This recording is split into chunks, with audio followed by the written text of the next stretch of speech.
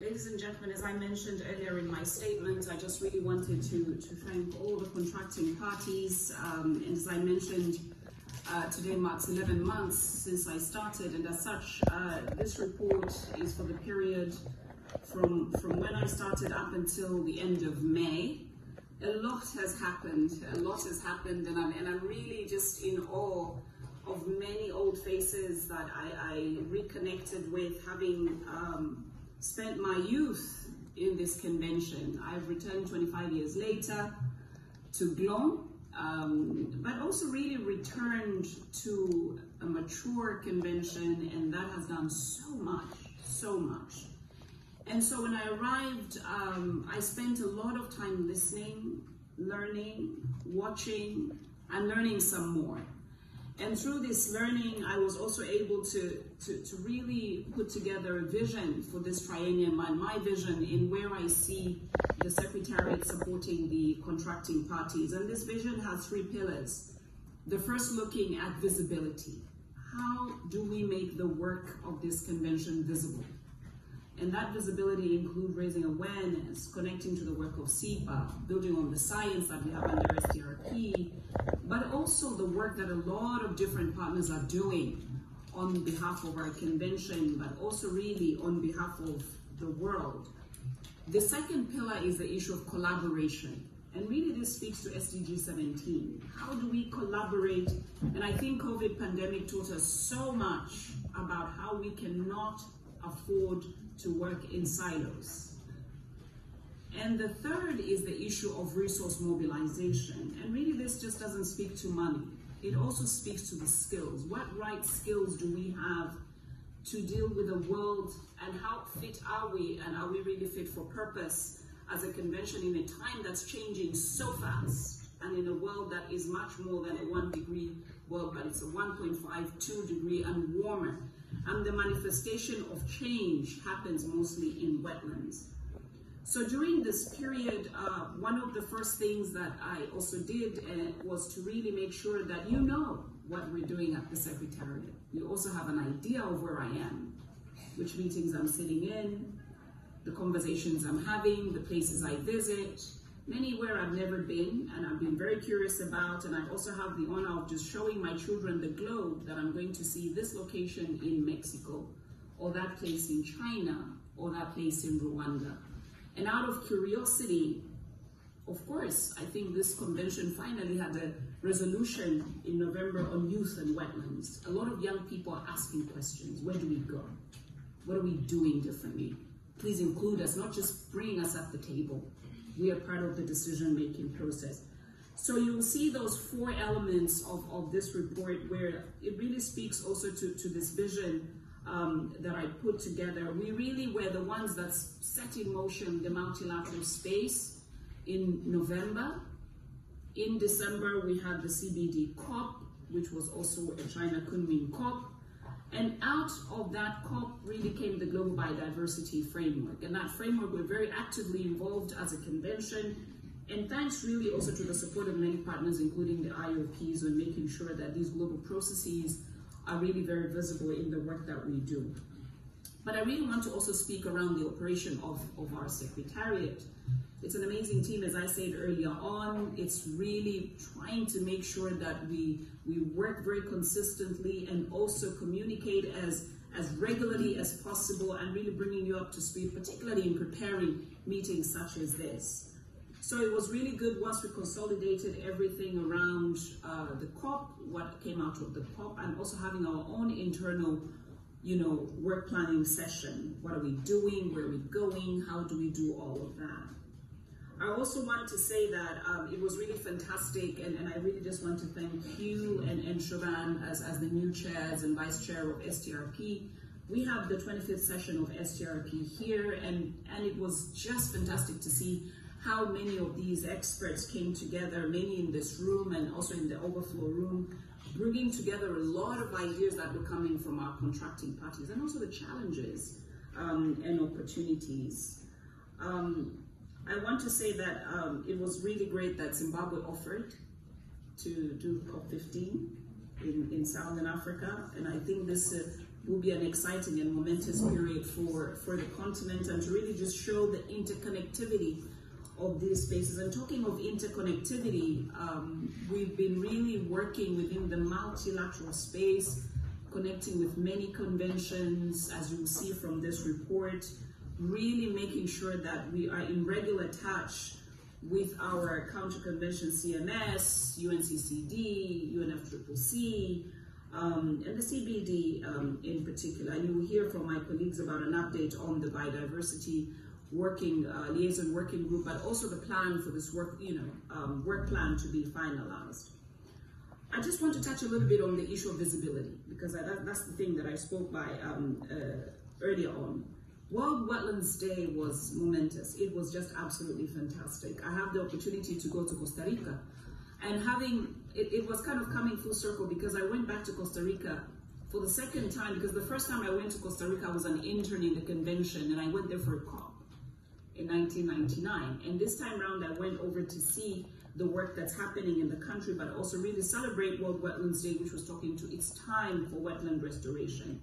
And seeing those mangrove ecosystems, but really seeing the connectivity in the region and many other subtropical areas to see how this work is being done. It was really great to see the participation globally, everywhere.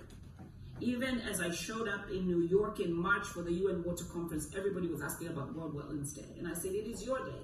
Tell us what's happening, whether you're a contracting party or not, it is your day. Tell us what's going on and what's happening. And you can see the statistics there in the report. It was very impressive. Loads of young people, loads of posts, and loads of really, really sharing and in terms of what's happening.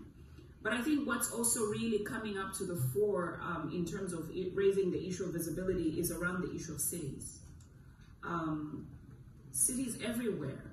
We all come from cities, most of us at least. For those of you that live in rural spaces, we also depend on the connectivity of cities. The presence of wetlands in cities is something that's coming up very, very much in our spaces. I want to touch on the issue of multilateralism, because we are now in a space, a very deep space of multilateralism. Even as we're meeting here in Lyon, the Africa Climate Summit is happening, the world is meeting that, and I really mean the world is meeting that, because the Secretary General of the UN is there and many other participants, and this is really going to set the tone of the conversations as they will happen at COP28. But in between all of this, our work is also very central within this multilateral space as a treaty. And so for me to be able to also raise visibility of our convention, I've been able to do a lot of briefings, at least a couple of briefings to UNOG, but also bilaterally with some missions in Geneva to really bring them up to speed. Because as you know, changes happen very quickly within the UN missions here. But really, it's really great to also see, and thank you, I can see Ambassador from Panama is here. Many missions really supporting this convention and also very curious and asking a lot of questions about the work that we're doing. The issue of resource mobilization, I really want to speak to this as well, and you can see from the report a lot of details there. But I just want to recognize that when we met at COP14 and really in recognizing the government of Belgium in supporting, to also together with Norway, the issue of our national inventories. Wetland inventories are so necessary and so important. Now there's a realization now more than ever that what we report in this convention also feeds into what's happening in NDSAPs. Other reports that are happening, the NDCs, what I was talking about in Costa Rica.